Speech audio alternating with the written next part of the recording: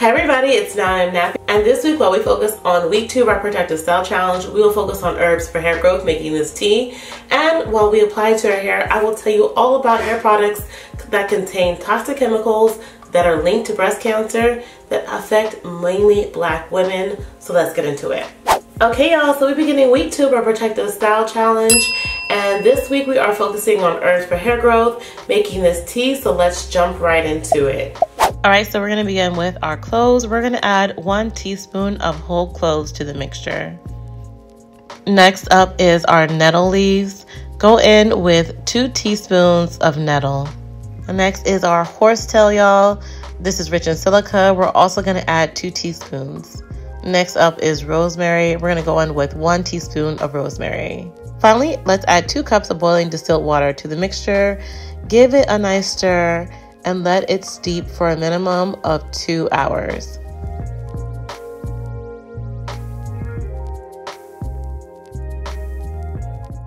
Y'all notice this rich reddish color, y'all. I like to stir it again about 1.5 hours later to make sure the herbs continue infusing. And y'all, after 3 hours, look how dark and rich this tea is. I'm just gonna pour off the top of the tea into this container for ease of use. Remember, y'all can use this as a final rinse and throughout the week. Okay, now that we have our tea made, let's go ahead and wash our hair. So let's jump into getting our hair wet and shampooed. So while I shampoo my hair with my own aloe shampoo bar, let's talk about some of the toxic chemicals found in hair products for Black women that actually fuel breast cancer. So a more recent study showed that hair care and beauty products marketed to Black women often contain a class of hormone-disrupting chemicals called parabens. Now, these parabens are not only linked to increased breast cancer risks, but they can uniquely fuel the spread of cancer cells in Black women compared to white women. And the reason is that parabens actually mimic the hormone estrogen, which actually fuels dangerous breast cancer cells. And y'all, I wanted to do a little bit more research on this, and I found an article back in 2018 in which scientists at the Silent Spring Institute were measuring concentrations of endocrine disrupting chemicals such as the parabens and how they interfere with body hormones, especially in products that are marketed towards Black women. The study was focused on trying to understand why Black women have higher exposures to hazardous chemicals than other groups and how these elevated exposures contribute to health disparities in the US. So in the study, they tested 18 different hair products, including hot oil treatments, anti-frizz hair polishers, leave-in conditioners, root stimulators, hair lotions, and hair relaxers. And the researchers tested each product for the presence of 66 endocrine disruptors that are associated with a variety of health issues, such as reproductive disorders, birth defects, asthma, and cancer. And a total of 45 endocrine disruptors were detected, with each product containing anywhere between 4 and 30 of the targeted chemicals. This is 11 of the products contain some chemicals that are prohibited in the European Union or regulated under California's Proposition 65 rule, as well as hair relaxers marketed at children contain the highest levels of 5 chemicals prohibited in the EU. Additionally, parabens, fragrances, polyphenols, diethyl phthalates were commonly found in root stimulators, hair lotions, and hair relaxers. And sadly, y'all, 84% of chemicals detected were not listed on the product label. Now, if you guys want to know more about each of the individual products used, you can check out the study listed below. But I'm sure you're probably wondering, what else can I do? Because again, 84% of the ingredients that were toxic were not even listed on the label. And I'm here to share with you guys that you can check out or download a website or an app called Detox Me.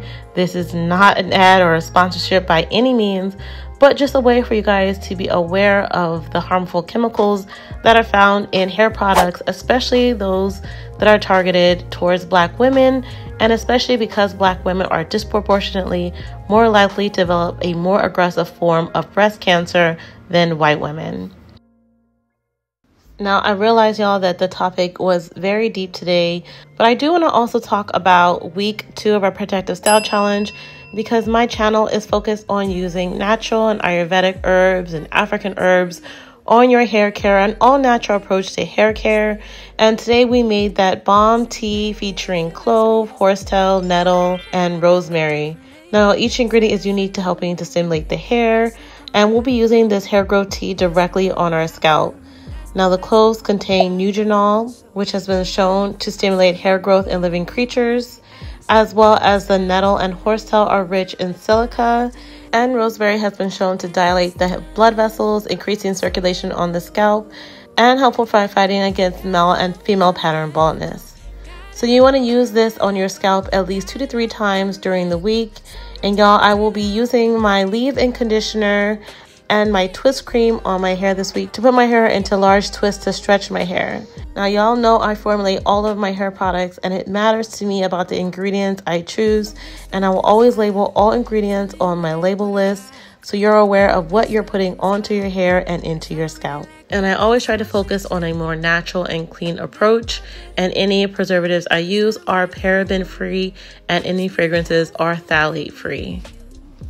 Okay, so you guys, again, I'm just going to stretch my hair in large twists with the leave-in conditioner and my oat and aloe twist cream for the week. I was planning on doing actually smaller twists and then literally had no energy to do so, and ended up doing a quick and easy style, which I'll show you next.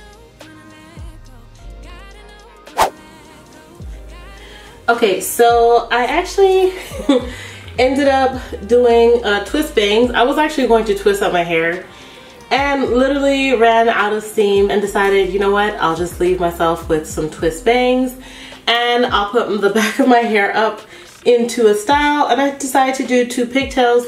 If your hair is not long enough, you can do 1 bun for this style. You know, try to find something that works for your length. Sometimes the 2 is much easier, but basically I have the 2 pigtails here.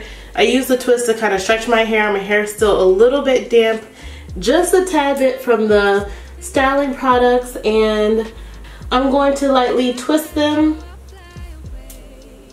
into large, very large twists. I'm not doing this tight at all.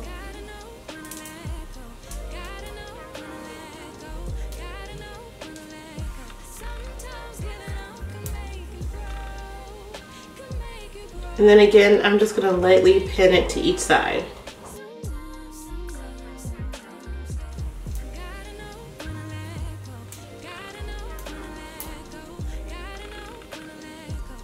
With the bangs to keep them out of my face, I'm just going to pin this as well. Now these twist bangs, I probably have 10 twists up front.